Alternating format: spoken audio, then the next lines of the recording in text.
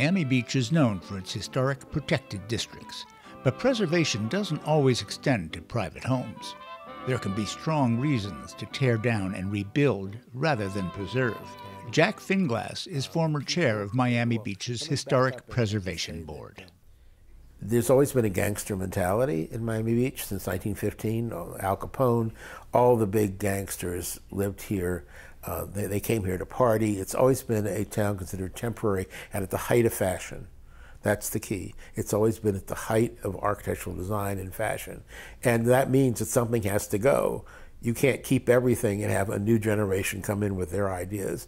And that's what's happening here. The glass and concrete Lego boxes are apparently the new idea that architects think is the way to go. So there's no impetus, there's no encouragement, there's no incentive for anybody to go reproduce Spanish style, Mediterranean style, Mimo, any historic architectural style, Venetian style. There are many beautiful Venetian style houses here on Indian Creek.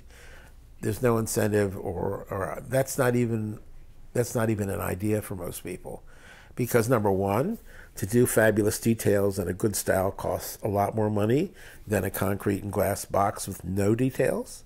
That's what's driven, because if they can get hundreds of % profit on a building just plain concrete and glass, why should they go to the extra effort of building cartouches and beautiful details that cost a lot of money, in which the craftsmen are hard to find, etc. I mean, it's a practical thing too for these developers. They're minimizing their input and maximizing their output, the gain. They're here to make as much money as humanly possible and move on.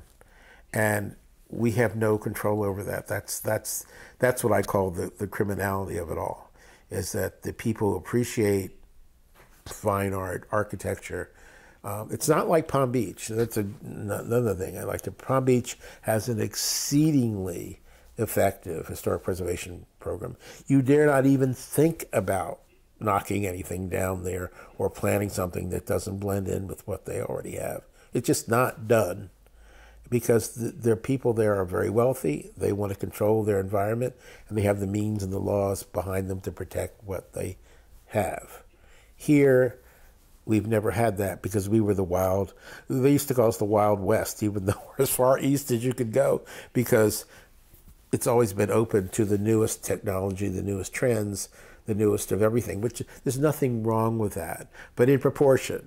Every 20 years, we don't need to tear everything down here and rebuild a new city, which functionally and economically is less and less and less viable.